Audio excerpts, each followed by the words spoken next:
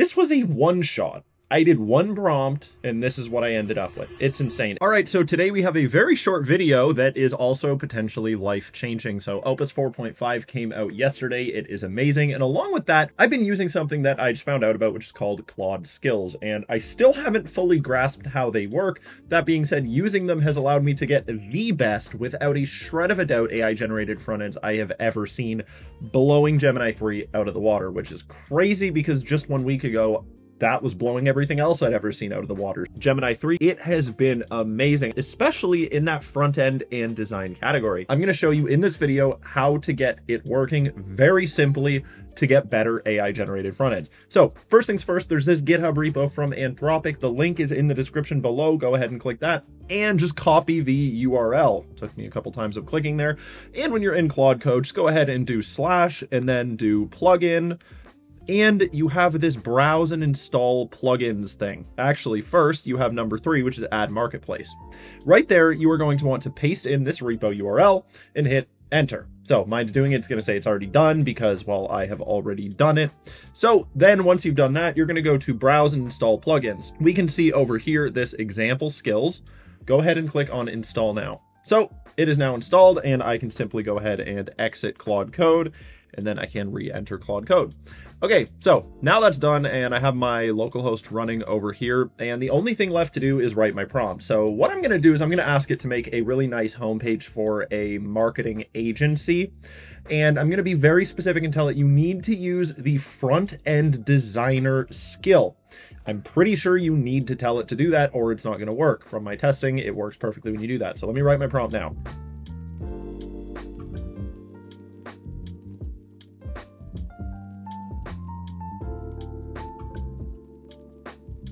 All right, there we go. So what I'm going to do is I'm going to actually run this in plan mode, and plan mode should make it so that it's going to ask me a couple questions like how I want this page to look and all of that fun stuff. So I'm going to wait for it to make its plan. We're going to go over the plan together, and then I'm going to let it rip, and we'll see what we end up with.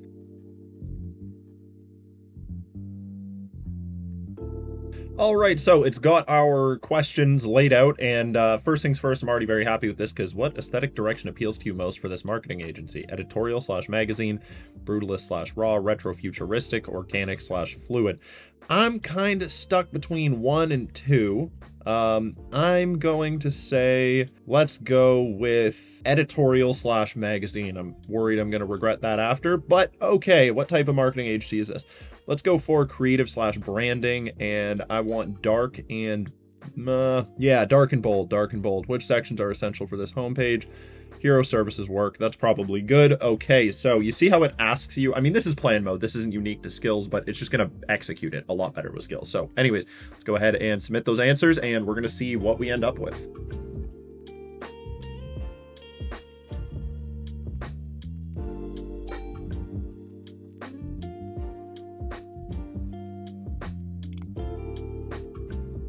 All right, so there we go. It is done. It was that one prompt. Nothing happened behind the scenes. I'm gonna go full screen and let's take a look at what we got. So we have this very nice hero section, very nice font, very nice color scheme. We have this nice little, I don't know what this says, but there's some like text accent back there. That would probably be the name of it. Nice button hover effects. Little bit of an issue here with this arrow. I'd probably just remove this with the scroll thing because it overlaps with these stat sections. And then down here we have some selected work. Very nice hover effects in them. Very clean. Looking at that. Nice little grid. Explore full portfolio. Then we have services over here with beautiful hover effects. I mean, guys, if you showed me this 10 days ago and told me that this was made by AI, I wouldn't believe you. If you showed me this 4 days ago and said this was made by Gemini 3, I would still find it hard to believe you. This was a one-shot. I did one prompt, and this is what I ended up with. It's insane. And I assume it is also responsive. I didn't check, but, you know, I can only assume. So let's go ahead and see. So it looks absolutely beautiful there. Oh, look at that nav bar, guys. Look at that animation that goes into it, too. That is just phenomenal. We got our projects here.